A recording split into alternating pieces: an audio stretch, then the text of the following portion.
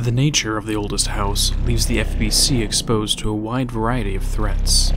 From the obvious hiss invasion, altered items, to the mold threshold and people themselves, danger is around every corner. Within the Panopticon, we meet one of the most mysterious enemies within the story, the Former. Even though Jessie was the first to identify the threat, the history of this entity began long before she arrived to the oldest house.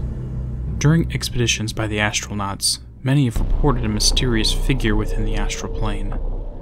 Footage has even been taken of this entity and brought back for analysis.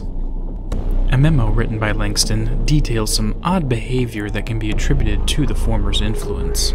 Both the Arctic Queen and Pink Flamingo have been exhibiting increased aggressiveness and manifesting new effects.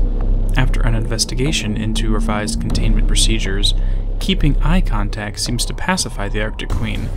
A ritual akin to worshipping a deity ends up being what keeps it from acting up. Ever since these two altered items were affected, both Panopticon staff and astronauts have been vanishing in increasing numbers. Due to the timing, it is a logical conclusion that the Former is responsible for the disappearances. While attempting to save Philip from fridge duty, Jessie encountered the Former for the first time, and then later when attempting to return the Pink Flamingo to the Panopticon. Both times, the director was brought into a corrupted version of the astral plane.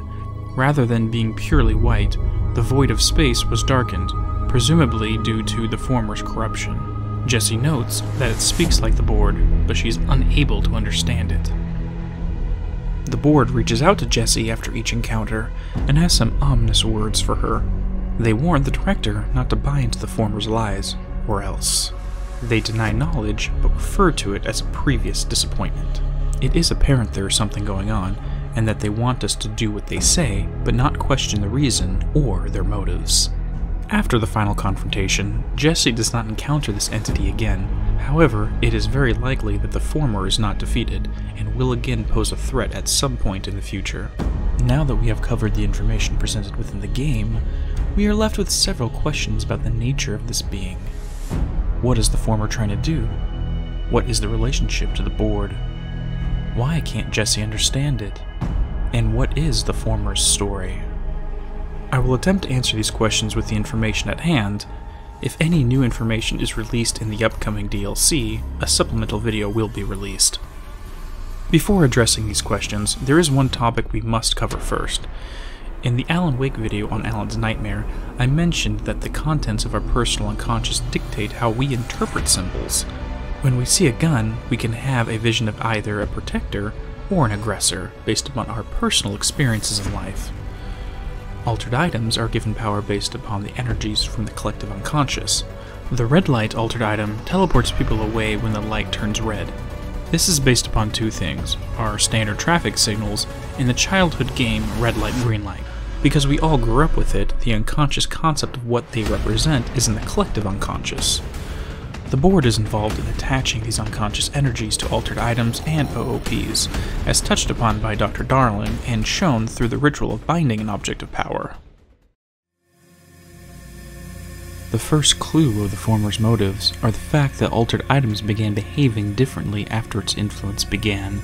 If the powers displayed by them are reflections of the collective unconscious, then those energies were changed. Before the Former's influence of the Arctic Queen, the only observed effect was that the children's drawings could not be removed. After being influenced, it required constant ocular contact or it would lash out, leading to the deaths of various FBC agents.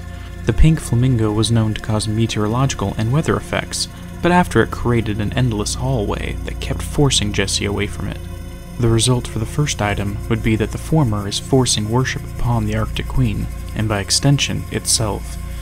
The change to the Flamingo may have been a response to Jessie's first encounter with the Former. Its new effect was designed to keep Jessie away from it and not let her interfere again. If it can change the symbol's meaning, it can change the paranatural effect of the altered item itself. One common example for the change of symbolic meaning is the imagery of the inverted pentagram. Adopted by occultists, the most common imagery, specifically in Satanism, involves the image of Baphomet, where the top points are the goat demon's horns. This demonic interpretation is generally the dominant perception of the symbol. However, it does have other meanings. Much like how the four sides of the pyramid represent the manifest world in its entirety, the 4 points at the top represent the 4 elements as well. The bottom point represents the spirit. This symbolically shows the current state of being is that matter is dominant over spirit. In some traditions, the goal is to metaphorically turn the pentagram upright so the initiate allows their spirit to transcend the material. These are 2 different interpretations of the same symbol. Based upon what we have seen, it appears the former's goal is to forcibly alter the unconscious perception of these symbols to suit itself. Whether that motivation is rooted in self-indulgent vanity or a more nefarious purpose, who can say? During the hotline calls, the board refers to the former as the rebel faction or dissent, as well as state that it has been fired. Dissent meaning to have an opinion outside of the majority.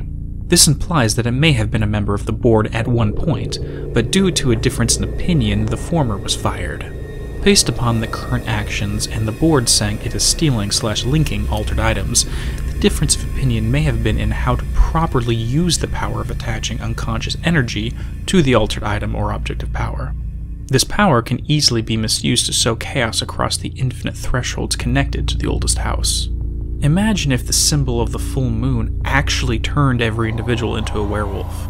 This energy is within our collective unconscious, so theoretically, the board could cause a worldwide bloodbath once a month if they assigned the energy the wrong way.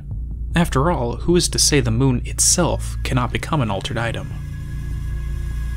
If the former, through its actions, proved to be dangerous, the board would have no choice but to fire him. This doesn't appear to have stopped it, however, as the former continues to cause problems by stealing the Arctic Queen and the Pink Flamingo.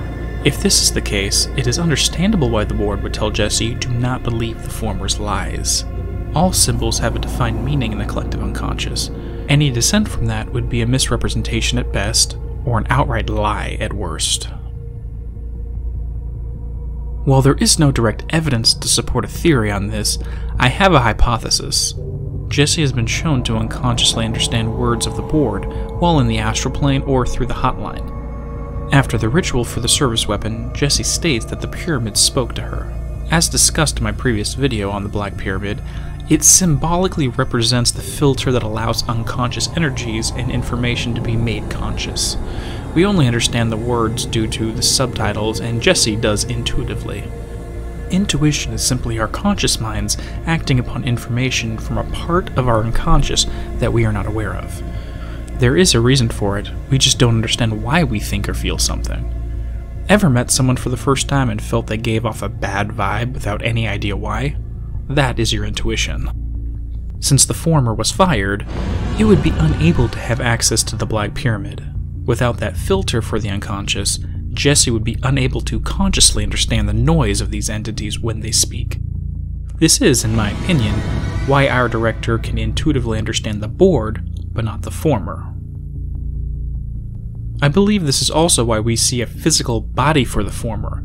Being banished from the pyramid, it is manifest in the astral plane.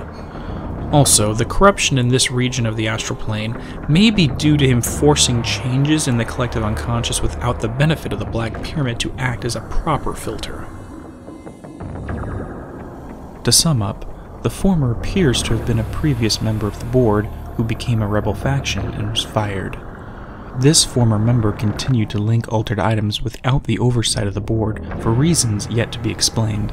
This led to a corruption of the areas of the astral plane linked to the Arctic Queen and the Pink Flamingo. Jesse severed its connection to the Arctic Queen, which made this entity aware of her. So the former retreated and changed the effect of the Pink Flamingo to keep her away and from interfering again. After being beaten back a second time, the former vanished. But it is naive to assume it is gone for good.